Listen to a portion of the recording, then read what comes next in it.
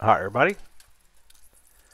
Alright, so that piece of metal you see me working on there is going to be the mounting plate for the ELT that is directly behind the baggage bulkhead.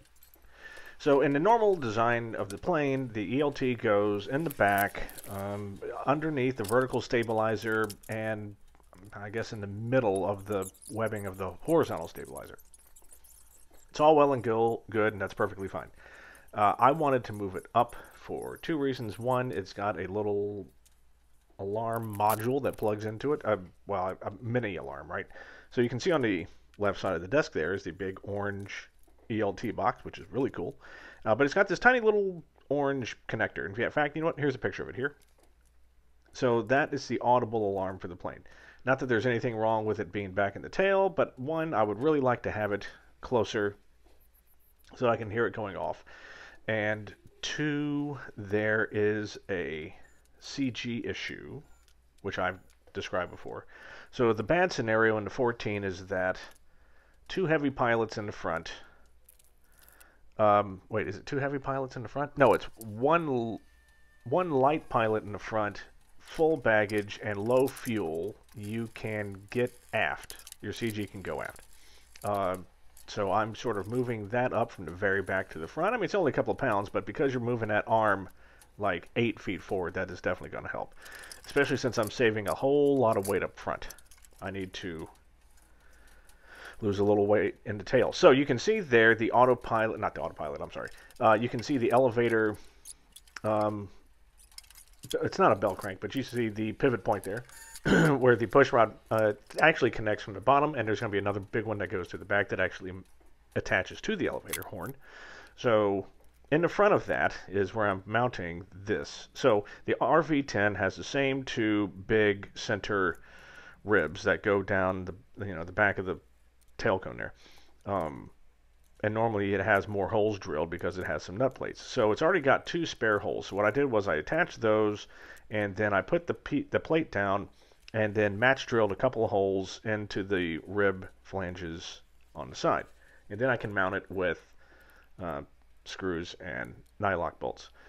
There's 4 holes that get drilled in the center, and those attach to the little mounting plate you can see me working on here, which is really cool. And then it's got 2 brackets that then hold the ELT down.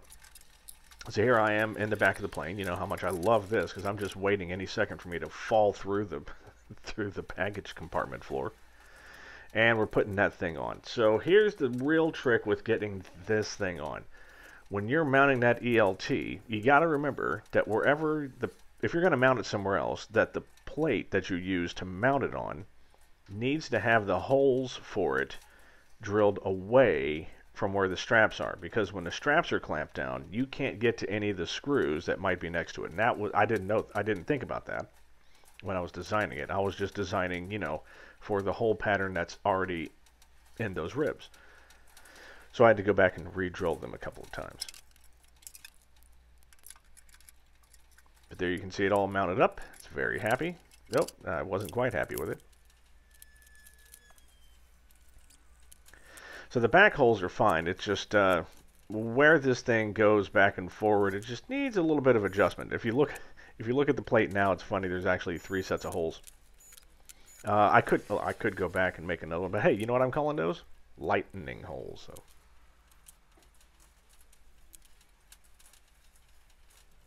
And hey, guess what? 3rd time's a charm. So now that that's there, the only thing I have to do is worry about the wiring. So I've got the positive and negative power coming in just to keep the battery charged. I think it's like 0.0, I think it's like 0.1 amps. It's like 1 watt. And then I've got one data cable coming from the GPS to the ELT, because it's not only 121.5, but it's 406, and that has your GPS coordinates when it goes off.